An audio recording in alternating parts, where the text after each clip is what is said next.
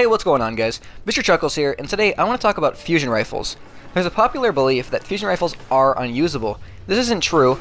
Shotguns are a lot easier to use, but people just say fusion rifles are bad because shotguns are easier to use.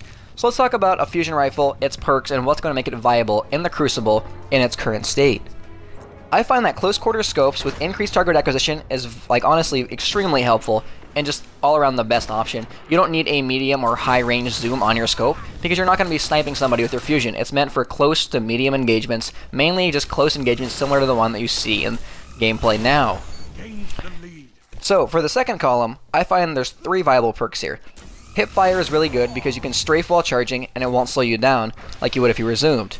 But I don't use it because you can honestly do without. Here's why. Hidden hand, in my opinion, is more effective than hipfire because I can move around while I'm charging like you see almost every time in this gameplay. I charge it from the hip and I zoom in at the very last second right before I fire off the burst. Just like that. And that's why I find that hidden hand is just so much more effective and beneficial than hipfire. Hipfire is almost a wasted perk if you can master how we're supposed to use fusion rifles by charging behind walls or charging and releasing at the last second while you zoom in. And the last perk is Feeding Frenzy. It's great for reloading. It really is. It's a good option. There's nothing wrong with that option. But honestly, just hidden hand is, in my opinion, so much more effective. But of course, those two are preference perks. Either one is a good option.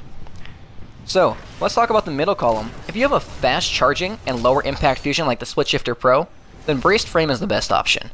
If you have a low charge rate and a high impact fusion like the Give-Take equation, then you want accelerated coils. And here's the reason accelerated coils for the Give-Take and not the Split Shifter.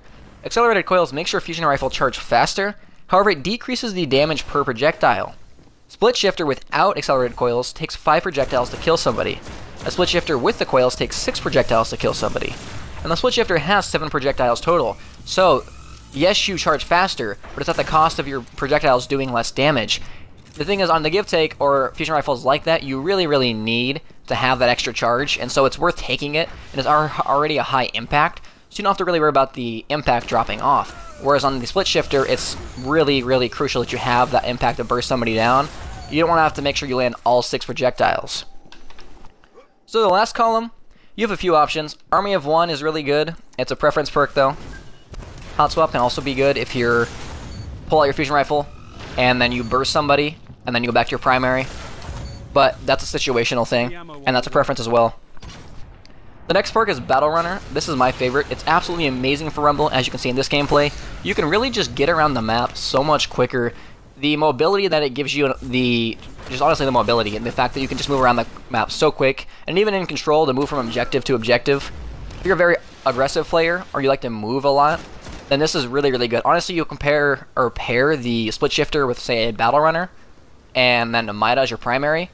That's an amazing and insanely fun combo. You are just flying across the map. If you guys haven't tried that, I would definitely recommend trying that. That is just my preference, of course, though. So there's 2 more perks in this column. There's Icarus and there's Rangefinder. Let's talk about Rangefinder first. Rangefinder doesn't benefit fusions really at all, contrary to what people actually believe.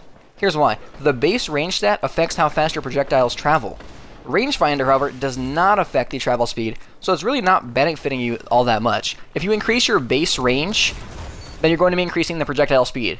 However, with Rangefinder, it increases the range while you're zoomed in, which may affect how far your particles travel or your projectiles travel, but it's not going to be increasing the speed at which they travel. And honestly, the farther your projectiles travel, the more they cone out. So it's really not that effective as a perk, even though people seem to believe it is. Now, I didn't do the research on this. This is a thread that I found on Reddit, and a lot of evidence to support it or back it up. I wish I remembered the guy's name or the thread. I'll try and find it, put it in the description if I can, but if not, know that there has been lots of research and studies done to actually show this. Lastly, there's Icarus. The thing about Icarus is an interesting and situational perk. Planet Destiny did a video on it actually to where it does benefit fusion rifles and auto rifles quite a bit. That's the only perk I haven't really played around with, but of course, it's also a preference perk. Alright guys, that's pretty much it for fusion rifles. As always, thanks for watching, hope you're having an awesome day, and I'll see you later.